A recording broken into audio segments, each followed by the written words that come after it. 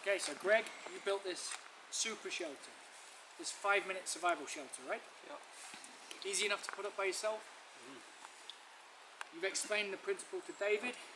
David's going to explain it to the rest of the group.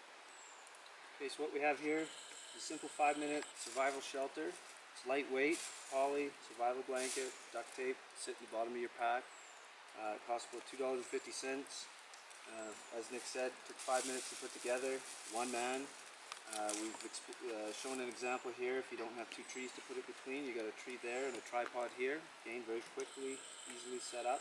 And right now we've had this, maybe an hour, but within 10-15 minutes, this shelter inside is about 10 degrees warmer. And just so you can see underneath, we've got a bed of leaves that somebody could easily lay on top of or even get inside of. So for a 5-minute, lightweight, easy shelter you could take anywhere with you. This is it. Save your life.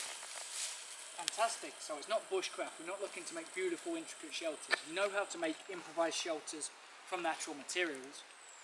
But by heck, you want to have the materials on hand. It's survival, right? So if you don't have one of these and one of these and a roll of duct tape in your vehicle next time I see you, we're gonna stop being friends because you won't be safe, right? You can throw it in the bottom of your pack, as you're saying. It doesn't weigh a thing. You know, the whole thing weighs a couple ounces, and boy is it adaptable. You could throw that up over anything, anywhere, even just over your knees if that's all you've got. This poly. By rigging it up with the fire, you're building a greenhouse. Long wave in, short wave can't get out.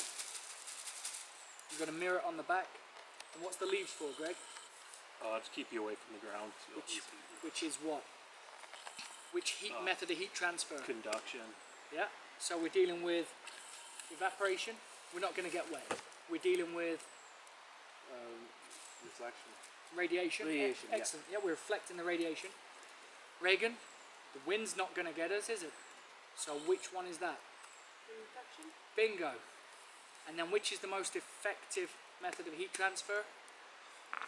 Surface to surface, conduction. So Greg filled it full of leaves, took a few minutes, and you're off the ground. That's your 5-minute survival shelter. 10 out of 10, guys. Happy days.